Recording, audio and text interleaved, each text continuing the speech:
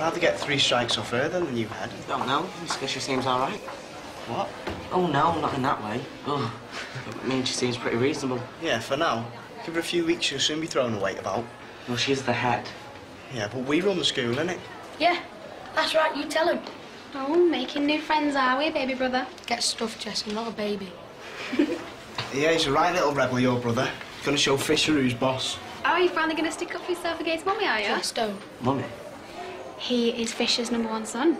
Oh. We busted his business spy. Just 'cause she's my mum, I'm not going to tell her anything. No, don't believe that, OK? Because little piggies have big ears, and you are Mummy's little piggy, aren't you?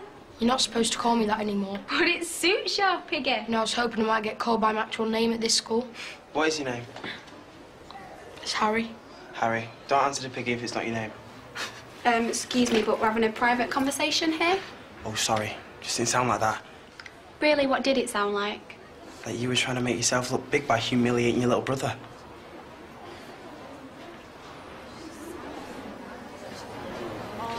Speechless. Didn't think I'd see